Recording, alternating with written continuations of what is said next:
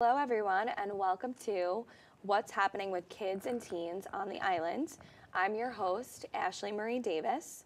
Tonight, I have the pleasure of interviewing Anthony Peretti. Anthony performed an act of kindness in honor of his best friend Dylan.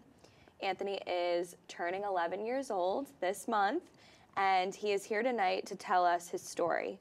So hi, Anthony, and welcome to the show. Hi, thank you for having me. Of course, thank you for being here. You having fun so far? Yeah. We love that. So, Anthony, tell us a little bit about your friendship with Dylan, when you became friends with him, and how you guys met. I've been friends with Dylan since kindergarten, so it's been 6 years I've been friends with Dylan. And ever since, me and Dylan, we've been stuck together like glue. Aww. We always play together. We're on the same football team. We won the championship recently. Nice, And congratulations. Thank you. And ever since kindergarten, we've always been best friends. I love that. It's so nice to have best friends that you've grown up with from childhood to now. So I'm sure you guys will be friends forever. Yeah. Sounds like. So tell us a little bit, actually, what happened to Dylan and what did you do to support him? So Dylan, basically, he has alopecia, and it's a genetic disease that makes you lose your hair. Okay. So I remember in the 3rd grade, Dylan started to get like bald spots and like bald patches. And then basically over time, his hair started to come out more and more. And basically during football one day before one of our games, I was one of like the first kids that he showed that he shaved his head. Mm-hmm. And that's really what happened to Dylan. How did he feel when that was happening, and how did you support him? So Dylan, he always stayed the same though the entire time. The way I supported him though was by me shaving my head for him this year. What's up, Dill? It's alright not to have hair, it doesn't matter. It's just hair. Oh, no. Alright, well, I love you, bro. I'm doing it for you. I love you. Wow, that is so, so nice of you. And I'm sure he felt so honored and happy that you helped him like that. How did he feel when you did that? Dylan felt happy. I remember the day, so I walked into the school building. I went into the gym where we all were standing to get ready to go to class. And I remember I went up to Dylan, I said what I said, I took my hat off, and basically his face went like this. He was so happy, and I remember that the second I took my hat off, he went like that, and he gave me a big hug. That is so heartwarming, and I'm sure he felt like, wow, Anthony really has my back. We're best friends, and he's just trying to make me feel good, right? Mm-hmm. Because he's going through something like this, and you were there to support him. So that's so nice of you, and you should be very proud of yourself because not many people can say that they've done that. So hats off to you. It's very nice. Why did you do it for Dylan? What made you go home that day and say, I'm gonna go do this? So since I've been best friends with Dylan, I've always actually wanted to shave my head for Dylan ever since the 3rd grade. And one day, I remember from coming back from school, it was a Tuesday night, I told my mom I want to shave my head for Dylan since it was coming up, it was September, and Dylan had alopecia day, I think the day after. Mm-hmm. So I shaved my head for him like 2 days before. So it made me happy for him because since he's my best friend, I wanted to do it for him. Tell us a little bit about this special award that you won and how did it all happen? Tell us how you won this award. Okay. So I won the award by shaving my head for Dylan, obviously. And so it was a regular day at school. Me and Dylan were both in class. I was in science. He was in his regular classroom. And basically, we both got called down to the main lobby where his mom was there, my mom was there too, and my grandma. And Councilman Borelli, sorry. It's okay. and basically, he took us to the side, and he told us why we got the award for having a kind act against each other. And he gave us both one award each. Wow. And were you shocked? Were you so surprised? Yeah, because it was just a regular day in school, and out of nowhere, we both get awards. Oh, wow. Were you nervous at first that you both got called down to the main lobby at the same time? I'm sure you guys both looked at each other like, uh-oh, what's happening? What did we do? That goes to show that people throughout our community have heard about this act of kindness, and they know all of the good that you're doing for your friend Dylan and others in the community. And look, your hard work paid off, and you got an award for that, and they recognize that throughout our community. So you should be very proud of that. Thank you. Tell us a little bit about what you plan on doing in September. I know you mentioned it a little bit, but maybe tell us how else you're going to raise awareness for this with Dylan. So this September, I most likely shave my head again, obviously. Right. Really just shave my head again, do what I did for Dylan, be best friends for the rest of the school year and everything like that. Oh, that's so nice. Well, we love to hear that. How can you encourage others to be kind in the way that you perform this act of kindness for your best friend? How can you encourage others to do that? Basically, to be kind to others, to encourage it, is to lighten up more to people. Mm-hmm. Instead of some people always think to judge somebody before they know him, mm-hmm. Don't judge a book by their cover, because mm-hmm. you never know what they're going through. Yeah. So I think if you just talk to them and get to know them, then it'll help you understand what they've been through, who they are, and basically you'll start to know them and get really close friends.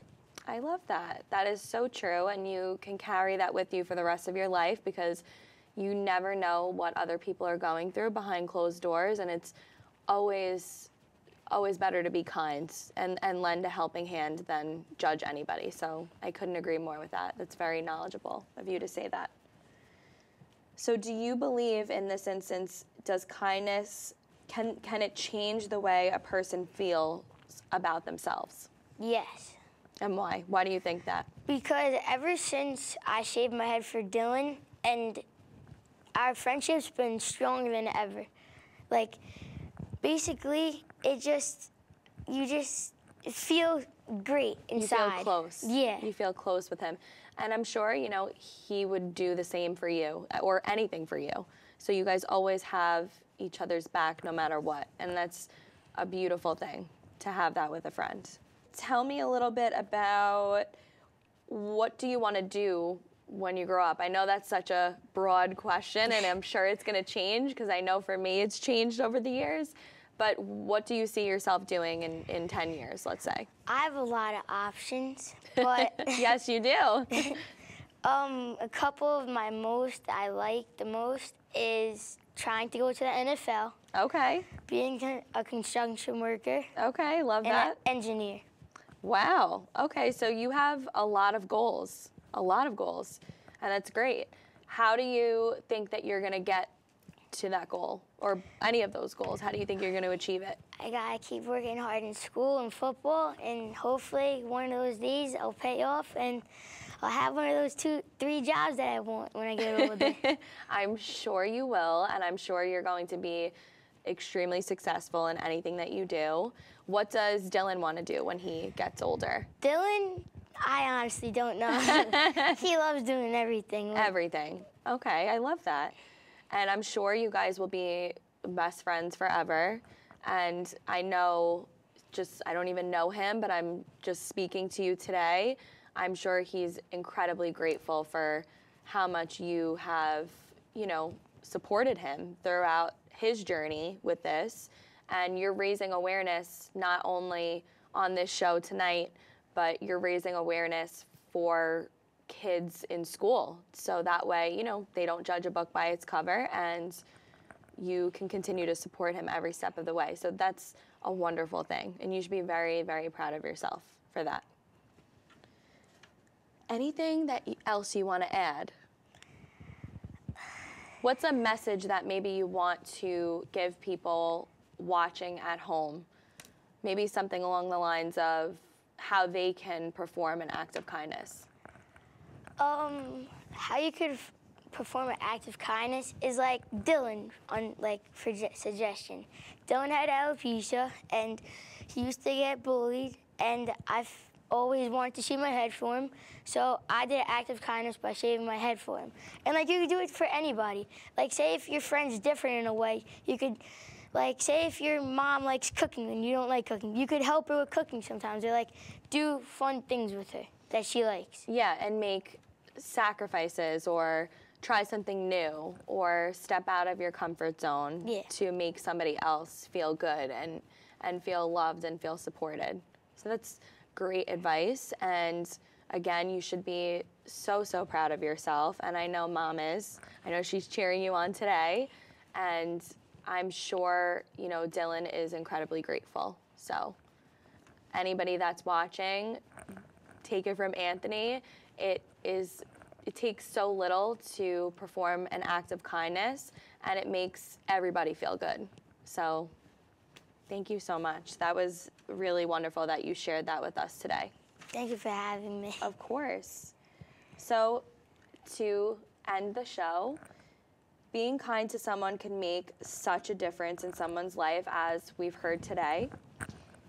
Let's think about how you can make someone smile today and perform an act of kindness. Did you help someone today? Did you tell somebody that you love them or that they're supported and you have their back the way that Anthony has Dylan's back? So let's ask ourselves that and make sure that we are performing acts of kindness in our everyday lives. So Anthony, again, thank you so much for being on the show. It was so wonderful to get to interview you and learn a little bit more about your friendship with Dylan and what you're going to do in September.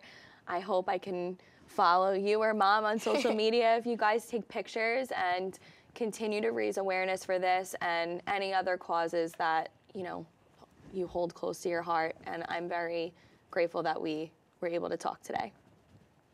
Me too. Thank you. Hi.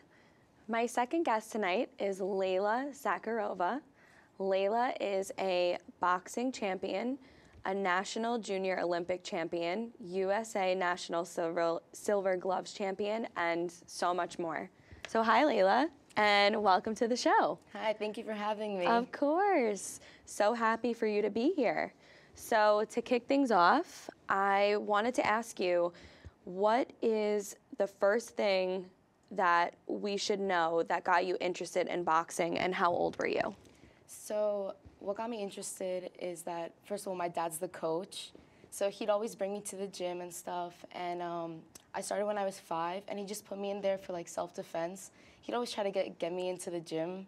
But I was a little shy when I was little, so I'd always hide behind my mom. But when I was 5, like, okay, I'll try it. So that's how it all started. Nice. How many national titles have you won since you started? I have 10 right now, 10 national titles. Wow. Is there a specific one that holds a special place for you? Or are they all special in their own way? They're all special, but one that really sticks out to me is the 2021 Nationals. That's when I got my award. And Nice. I had like 3 fights for that, so that was like the most I ever fought. Wow. Like in the competition. Do you ever get nervous? Yeah. Yeah. Yeah, the nerves kick in a little bit, but that's like normal. Yeah. Tell us about where you won your first title. My first title, it wasn't at Nationals, it was a state. So that was like my first fight. I was about like maybe 9 and a half. I fought in New York, fought in Brooklyn, and I got my first belt, and it was pink. So We love that. yes, that was my first fight, and honestly, I didn't even realize what I was doing. No. So, and then when I got into the ring, I won, you know, and I just like the excitement and everything, the feelings, the adrenaline, like rushing through your veins, like it's a different feeling. Yeah. Yeah, I can imagine. And I can imagine how much preparation goes into something like that. Not only physically, but also your mindset. You have to be in a clear headspace to do something like that. So tell us a little bit about how you prepare for a fight. So preparation, I train 7 days a week, you know, 2 to 3 groups. That's like maybe 3 hours or so every single day. Wow. I do that for about like maybe 2 months before competition, 2 to 3 months. Wow.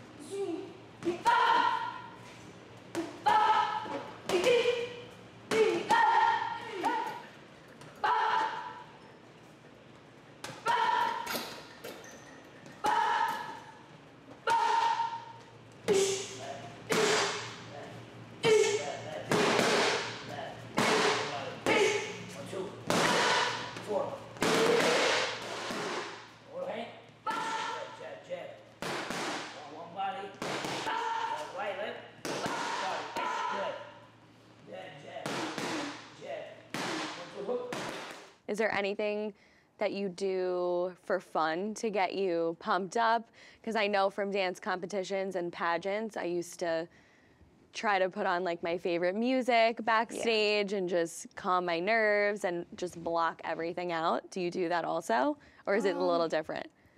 I mean, it's a little different. Yeah. Like before the fight, I guess we kind of like just have a game plan, like me and my dad, and I just keep like overseeing it over and over in my head, and I just like evaluate it, like see how I will do it in the ring, Right. and I just go and do my job. You go in there and you do what you have to do. Yeah, I do what I have to do. This is great. So aside from boxing, because it sounds like you have a really busy schedule and there's a lot of training that goes into it to get you ready for a fight, what's something that you do outside of boxing that you would like others to know? I like skiing. Wow. With my family we ski. I like playing volleyball with my friends. And I go fishing with my dad. Nice. Where do you go fishing? At Great Kills. Oh, so nice. That's great. It sounds like you're very close with your dad, and your mom is here today watching you, cheering you on. Do they come to every single fight and watch you? Well, my dad's my coach, so he's in my Yes, corner all the time. he's in your corner. My mom always watches from at home, like if it's live, like she always watches. She watches like this through her fingers. She tells me she gets really, really nervous, but she watches. Do you have a lot of friends in, the league that you're in, and do you make a lot of friends with other, I guess, competitors at the same time? Do you meet a lot of people while you do this? Yeah, no. I feel like they understand me very well because we're in the same like kind of background and everything. Like it's hard work. Yeah. And they understand like what we go through. Right. So I feel like it's really easy to find a connection with them. Do you have any siblings? Yes. Do they want to do this also? Yes, they're in boxing already. Oh, I have a 5-year-old brother. Oh my goodness. And your dad coaches him too? Yep. I love it. So it runs in the family. Yep. This is great. I love it. Do you have any favorite fighters? Well, obviously the greatest, Muhammad Ali. Right. I like Canelo. Okay. I like Gervonta Davis. He's really good. Lomachenko, his footwork is just phenomenal. Nice. I love that. We always have to find people to look up to and, positive role models. And I think you're such a positive role model, not only for young, students and people that are looking to get into something like this, but for girls, for young girls. I think self-defense is needed. Yes, definitely. And it's always good to know, how to defend yourself in the world. And I think just the preparation alone, it shows how much of a well-rounded person you are. So this is wonderful. Where would you like to see yourself in the future, whether that be with boxing or anything, career-wise? Career-wise? Yeah. Hopefully in the Olympics, the 2028 ones in Los Angeles. Nice. Representing Team USA, of course. And winning that gold. Nice. And what are you doing to prepare for that goal? Is there anything different that you would be doing to prepare for something like that? Well, now that I'm on the team, you know, I have Worlds in November. Okay. So I'm going there. I have camp again in September, and then I go back in November for another 2 weeks, and then we go to the competition. So just keep winning nationals in order to get on that team and just stick with that goal. Has there ever been a time where you didn't win a fight, and how do you handle that? Yeah, so the first time I lost my first fight, it was pretty bad. It was a sad moment, but Yeah. you know, you go through it. Everybody goes through it. It's normal. But you can't really do anything about it. All you can do is thank God that He kept you safe in that ring. Right. And on to the next. You work harder and you show everybody what you're capable of. Yeah. No, it's so true, and you're not always going to win everything every time in life. So it's important to learn from these things and challenge yourself, and you'll continue to push yourself as you continue on with these fights. So it's a great life lesson, not just in sports, but overall. So you're doing amazing. Thank you. We're proud of you on Staten Island. Thank you. Tell us a little bit about this award here and how you won it, and tell us a little bit about the fight that you won it in. Okay, so I got this Outstanding Female Boxer Junior Division award. So basically for this, I had to go through 3 fights. This was the one that I was talking about, the 2021 National Championship. This is what stands out to me because I won this award. And it was really hard because I also had my hand broken at that time. So I was going through recovery for that. And I won 3 fights with it. So, and USA Boxing saw that. So, yeah. Amazing. I love that. Is there another award that maybe you didn't bring here today that you also really like, it holds a special place in your heart that's super memorable? Just my belts. Your belts? Yeah. How many belts do you have? Maybe like 6, Wow. 7. Wow. And are they all by different ranking? How does it work? They're all the same for all like the same. everybody. Yeah, for all the national champions, like you get a belt. I have like 3 that are silver gloves. Nice. 4 silver gloves belts. So Wow. they're kind of like the same style, but it's a little different because they change it every single year. And then I have 3 that are USA Boxing. Wow. So that's like official USA Boxing national belts. Wow. So I have 2 in white and 1 in red. So Nice. yeah, and then everything else is just like trophies and stuff. Amazing. This is wonderful. What would be the next award that you would be eligible to win for another fight? Hopefully this again, Another, but instead okay. of junior, I'd be in youth. Okay. So youth outstanding boxer, because I go in the age category. Nice. Of youth. Tell us a little bit about equipment or like gear that you have to wear to get yourself prepared for a fight. So I have to wear a headgear, Okay. mouthpiece. I have to put my hair up, so I have to wear like a specific like sport hat to put my Okay. hair up. Gloves, which they provide for us. My hands have to be wrapped with like gauze and tape. So before we start sparring, we always wrap our hands to keep the boxers safe. And it's very important to wrap your hands in the correct way to make sure nothing breaks or anything because it's such a physical sport. So I have these that I just slip on for extra protection.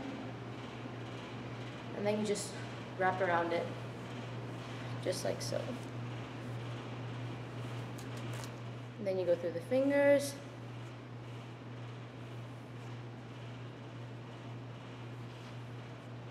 Keep the knuckles nice and safe.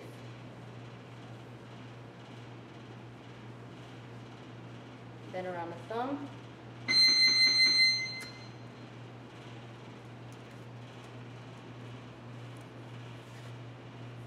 One more time.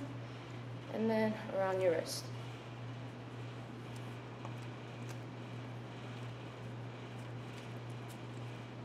There you have it. All ready. Now you just put the glove on. Okay.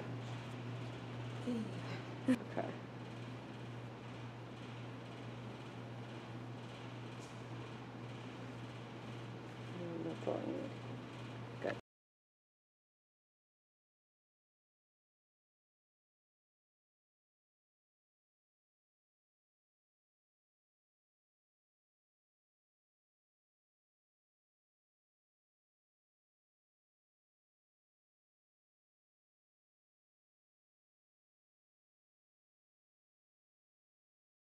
That's awesome. I mean, it probably took you some time to learn how to do all of that, because I can only imagine. Definitely. I remember with dance, I would have to, with like point in LaGuardia for high school, it was so difficult to like set up point shoes and break them in, and it's a whole process for any sport. So I can only imagine, probably took you time to get that down to a science. Yes. I love that. And I'm sure your dad has helped you every step of the way. That's amazing. It's wonderful to have a very good support system in things like that. So you're very lucky. What would you say is, I guess, a misconception? Are there any stereotypes, I should say, in boxing for women versus men? That men are stronger than girls. Right. Yeah. Yeah. But I spar boys all the time. I'm not in my gym, I spar boys. So that's what every other girl does, like when they're preparing. Yeah. Because there's not a lot of girls in the sport. So we fight men. Right.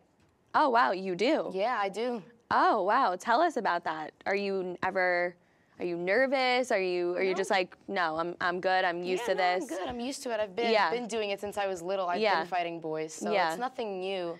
It's just, and for a lot of girls who do compete like me, like, they fight boys. Wow. Yeah. Wow. I mean, what a boy can do, a girl can do. So exactly. we can all do it. Yes.